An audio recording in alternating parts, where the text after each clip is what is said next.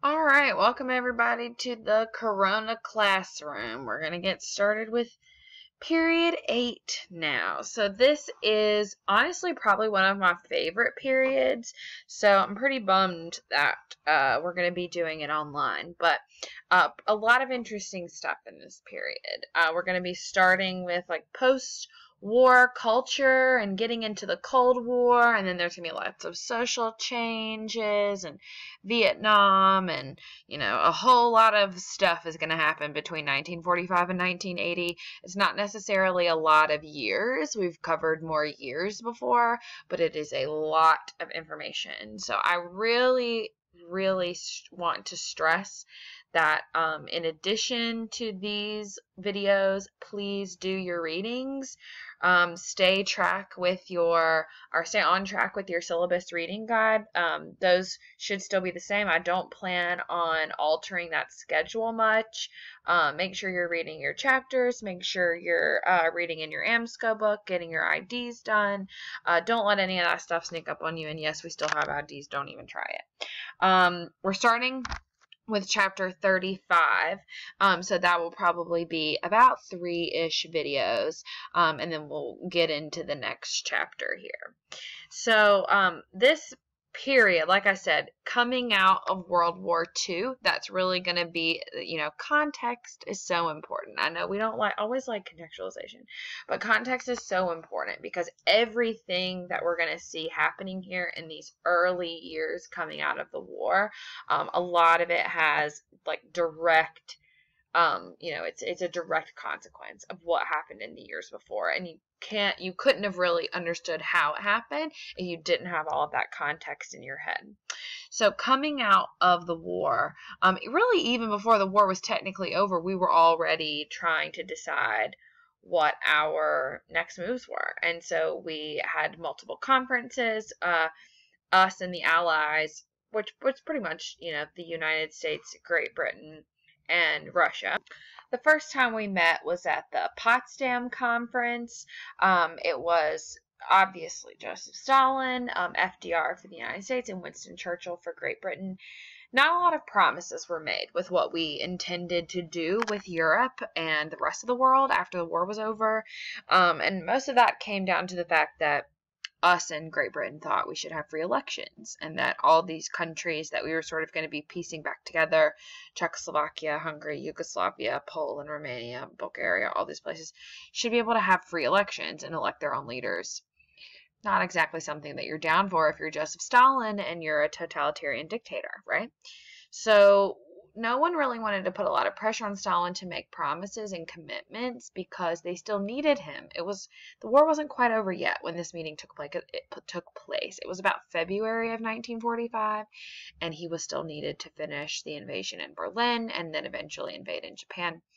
So they just sort of made some vague plans. The final decisions came in July of 1945 when they met at Yalta. And when they met at Yalta, it was a very different experience. Obviously, Stalin was still there, but FDR had died by this point. So President Harry Truman was representing the United States instead, and Winston Churchill was no longer the Prime Minister of Great Britain. Clement Attlee was. So a very different dynamic with three very different guys, two of which are very new to the situation, right? Roosevelt and Churchill had been through all of this with Stalin the whole time, but Harry Truman and Clement Attlee, they have no relationship with Joseph Stalin. So ultimately what they decided was that let's learn from our mistakes. If we look back, how did World War I get us to World War II? What were the mistakes we made in the middle? One mistake they felt they made in the middle was allowing Germany to reconstruct itself. They didn't feel like Germany could be trusted with that. Sort of this, like the South at the end of the Civil War, like they couldn't be responsible for treating African Americans as equal citizens, so the North had to sort of monitor that reconstruction process, and that's basically what's going to happen here. Or I guess you could say that was the plan. Essentially, Germany is going to be divided into originally what was 4 zones, but pretty quickly Great Britain and France will turn their zones over to the United States because they couldn't handle their reconstruction process, along with monitoring the reconstruction process of Germany. So the entire western side of Germany and the other parts of Western Europe are going to be monitored by the United States moving forward. And we're going to help them set up a government. We're going to help them have free elections. East Germany on the other side, on the other hand, and other countries in Eastern Europe, Czechoslovakia, Poland, Hungary, you can see these countries here on the right side of the black line, they're going to be under the control and occupation of the Soviet Union. They will not be having free elections. They will basically be having, communism shoved in their face, and they will have puppet government set up. Now, as for the capital of Germany, Berlin, Berlin isn't just the capital of Germany. It is a very important global city in terms of trade and commerce and things like that. Think about it. Washington, D.C. is our capital, but globally, it's not a super important city. If you're thinking of the most important global cities in the United States, New York probably comes to your mind. So imagine if New York was New York, but it was also the capital of the United States, or if it had stayed the capital. That's sort of how important Berlin was. And the Soviet Union didn't trust us to have it. We didn't trust them to have it. So instead of deciding to assign a second capital, maybe on our side, like Frankfurt or Munich or something, they decide to instead split that city in half. And so West Berlin, which is in East Germany, if you can look on this map here, if you see this little red dot, that's Berlin. It's way into East Germany. West Berlin will be under the control of the United States, and East Berlin will be under the control of the Soviet Union. A pretty weird situation. And as for, like I said, with the rest of Europe, we just keep drawing the line all the way down. And Winston Churchill, later in a speech, will nickname that line the Iron Curtain. It wasn't a physical barrier for a majority of Europe. There were parts that were fenced and were a physical barrier, but this was a literal and metaphorical division now between us and the way we think government should run and the way we think the world should be run, and the Soviet Union and their interpretation of all of those questions. And moving forward over the next essentially like 60 years, 50 to 60 years, we're going to be trying to rectify these two very different interpretations of what should have happened after World War II, and putting this firm line between us was definitely not a good idea. Kind of like the Missouri Compromise line. If you remember when we were way back in like period, I don't know, 5 or something, or no, I guess that would be period 4.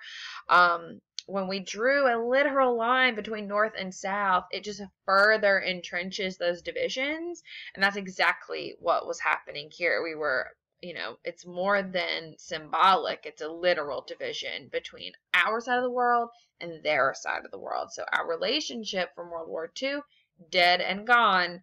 We're moving in now. And moving forward, the United States is the most powerful country in the world, rivaled only by the Soviet Union. We are the wealthiest country in the world. We're the most industrial country in the world. We're the largest creditor in the world. We have the highest standard of living in the world. And we really wanted to embrace that global role. We're a fairly young country, and we have finally made it not only onto the big stage, but like we're running the show now. The student has become the teacher type of situation, and we wanted to learn from past mistakes and try to look like this guiding light and savior for all of the world's problems. So we'll do that in a variety of ways. Pretty quickly, in 1945, one of the other mistakes we looked to rectify was the League of Nations, by obviously disbanding the League of Nations and forming a true intergovernmental organization designed to, prevent global crises, and that would be the United Nations, or the UN. The official charter for the UN was signed in San Francisco, and then their headquarters was set up in New York City. If you've ever been to New York and you've seen the UN, you might not have even known you saw it, but they have a massive sort of semicircle of flags out front of the building, representing every country that is a member of the United Nations. And in the United Nations, every country is not equal. That's a very important piece of it, you know. And it kind of makes sense. It doesn't make sense that a country like Finland might have the same say in global crises as the United States. I'm not saying that because, you know, like I'm in the United States and I want us to have the most power. I'm saying that because we have way more people than Finland, and we would be funding, you know, whatever the crisis would be. Without a doubt, the United States would be funding a much bigger portion of the bill than Finland ever would. So it makes sense that when you share a larger piece of the pie, more of the burden, that you would also sort of get more of the reward in the end. So the UN was created with the intention of being the League of Nations that the League of Nations never was. Have they truly fulfilled that role? I'm not going to totally impart all of my personal biases and beliefs on you today, maybe another time. But nevertheless, that was the purpose of the United Nations. They also created a Universal Declaration of Human Rights pretty early in light of the Holocaust, and it's not necessarily a list of like laws of what the world should be following in terms of what human rights are, but it's definitely a sort of a set of like I guess suggestions. They also established the Security Council with 5 permanent members. So these 5 members have sort of what's called like a super vote. Any of these members can, with one vote, block any issue on the Security Council, and their seats never rotate, regardless of what happens, you know, in history. These 5 countries will always maintain a seat on the Security Council, and you can probably guess what 5 they are. Us, Great Britain, France, the Soviet Union, and China. Those 5 countries maintain permanent seats on the Security Council. The next thing we do in an effort to try to restore the economy, in 1948, we signed the GATT, the G-A-T-T, or the General Agreement on Tariffs and Trade, which is, you know, sort of exactly like what it sounds. It's an agreement to try and do what to tariffs and trade? Well, cut tariffs and increase trade. After the Great Depression, or I guess even, you know, really before the Depression was in full swing, after Hawley Smoot, when trade had basically completely ceased, and then because of the war, trade was pretty much not happening other than like for war purposes. In an effort to rebuild the economies of Europe and Asia, trade is going to be a key piece to that. And we can't trade if everyone's keeping tariffs high, which discourages trade. So we all signed the GATT agreeing to limit our tariffs and try to grow trade. The next thing we're going to do is we're going to form the World Bank and the International Monetary Fund. While we were the largest creditor in the world, we know that that's not necessarily a good thing. We were the largest creditor in the world coming out of World War I as well. And when we hit our next financial crisis, we brought the rest of the world into it as well. So we're still trying to learn from our mistakes. We use this opportunity to create these 2 entities to where, you know, you don't necessarily have to come to the United States for your loans. You can go to the World Bank. Maybe the U.S. doesn't have to always front money for certain things. It can come out of the International Monetary Fund. So it sort of creates this like extra piece of, I guess it sort of unloads some of the financial burden that we have by being such like an economic powerhouse. I'm sure Thomas Jefferson was rolling in his grave at the time, something he never would have ever wanted to be a part of. All right, Harry S. Truman, here we go. Getting into President Truman's administration here. Right now, I'm just going to focus on his foreign policy in terms of Cold War and stuff, and I'll get into his domestic policy, the fair deal, in a different video. But moving into this post-war era, our foreign policy can really be summed up in one word, and that word is containment. What are we containing? Communism. Where is communism? Russia. And that's where we want to keep it, right? We don't want it to go anywhere else. If it does go somewhere else, that's going to freak us out and it's going to make us do stuff. Because we always want to keep communism where it is. We don't want to grow it. So if there's ever a question of why did the United States do this thing they did in foreign policy, the answer 99% of the time from 1945 to 1989 is to prevent the spread of communism. In 1947, in trying to rebuild a lot of these countries, you know, coming out of World War I, all these countries in Europe were in a really precarious situation, desperate times, and these psycho leaders took hold. We don't want that, right? We don't want communism taking hold in these poor countries because they're in a desperate place after the war. So in 1947, Truman issues the Truman Doctrine, which basically said that the United States would aid any country needing help defending themselves against communism and trying to prevent a communist revolution in their country. At the time, we were specifically talking about two places, Greece and Turkey, both of which were having financial problems after the war and had a growing communist party and a threatening communist revolution, you know, potentially about to take place. We didn't want that to happen, so we issued the Truman Doctrine authorizing $400 million for us to send aid to both Greece and Turkey to help them prevent communism from taking you know, too much power in their country. You can think of it like we spent $400 million on greasy turkey. That's how I always remember it. And if we are helping to rebuild these economies, you know, it's not just Greece and Turkey, it's everyone. And if we're going to tell you we don't want you to have communism, we got to tell you what we do want you to have. Capitalism. So in 1947, we put together this plan called the Marshall Plan, which was basically how we're going to fix the economy of Europe. And so what we decided was to host this conference, which everyone in Europe would be invited. Come to our conference, which would sort of be like a class, like a tutorial.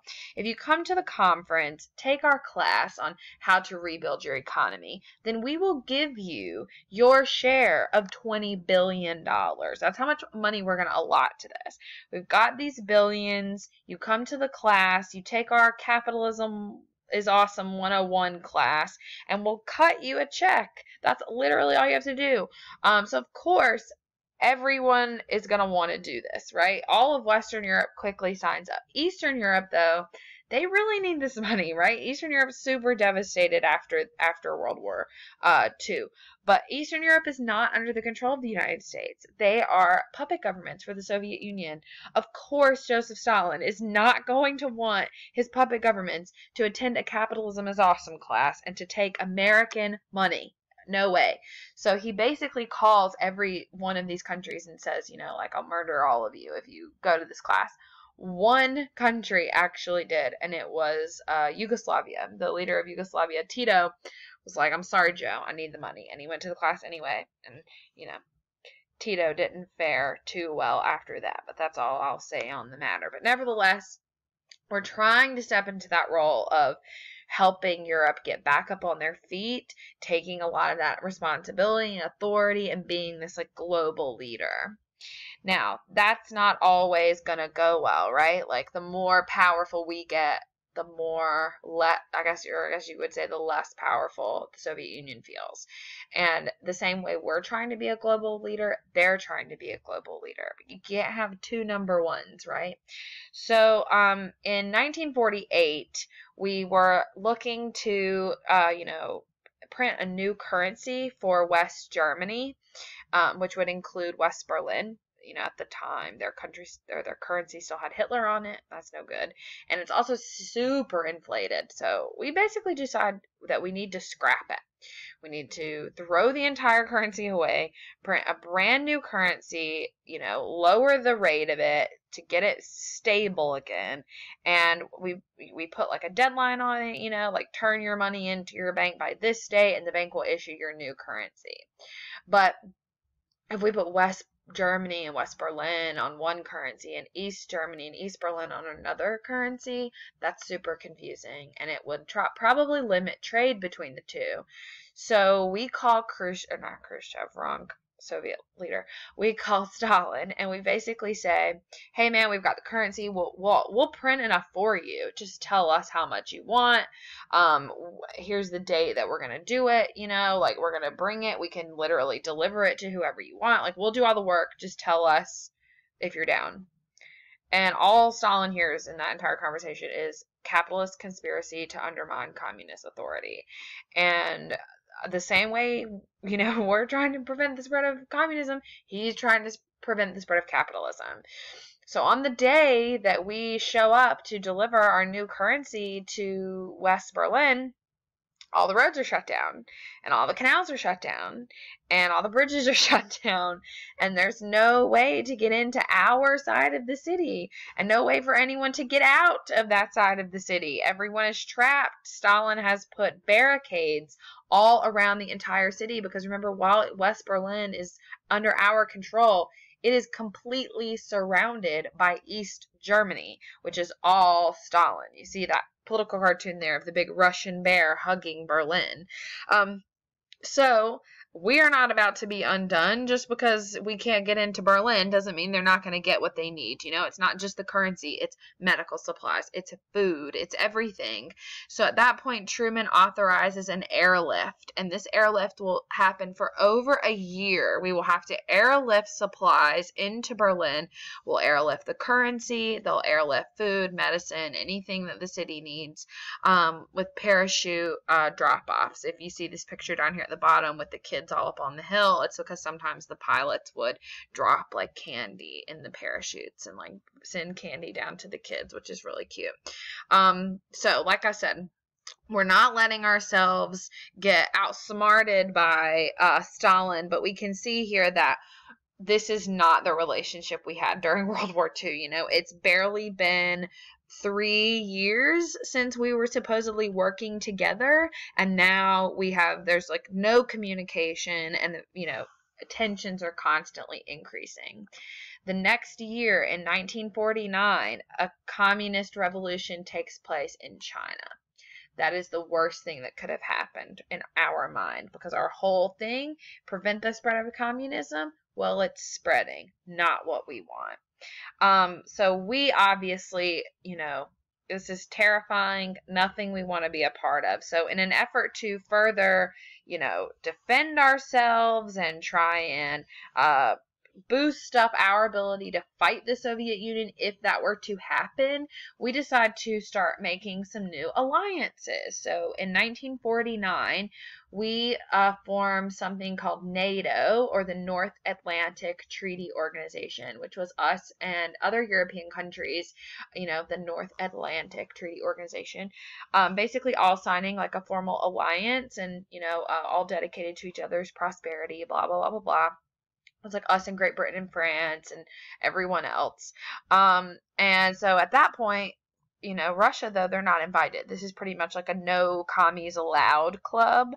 And, Russia being a commie, you can't be in our club. So they got to make their own club. And so they create one called the Warsaw Pact. Now, who would want to be in a commie club? That doesn't sound fun at all. Stalin calls up all these, Eastern European countries, Poland, the Ukraine. Well, that doesn't really exist at this point, but, Bulgaria, Romania, calls them all up. He's like, hey, you want to be in my commie club? And they're like, no, I don't want to do that. That sounds terrible. And he's like, too bad you are, because what I say is what goes. So he essentially forces all of these countries to sign the Warsaw Pact and be a part of his club. So now he has one and we have one, so we're even. But that's not good. We can't be even. We need to be winners here. So we create another club. This one is called SEATO, S-E-A-T-O, the Southeast Asia Treaty Organization. It is a treaty with us and Great Britain, even though they're not in Southeast Asia, neither are we, but they're our ride or die, so they're going to be in any alliance we form. But other Southeast Asian countries, Thailand, who else can I remember? New Zealand, Australia, which was basically more Great Britain at the time, but other Southeast Asian countries will all join SEATO. So now we have two and they have one, But that's not enough. We need to have even more than that. So we signed another one called CENTO, C-E-N-T-O, the Central Treaty Organization. And this is a treaty with what was more of Western Asia, with Central, which really would be like the Middle East. So us and Pakistan and Great Britain, obviously, because like I said, we can't do anything without them. Israel, we all signed this new treaty, promising each other, prosperity and blessings and love and blah, blah, blah, blah, blah. So by the end of this, we are in a formal alliance with 42 different countries, which can be really dangerous. I mean, when you look back at World War I, alliances were a cause of how all of that went down. And so us getting into all of these alliances isn't necessarily a good thing.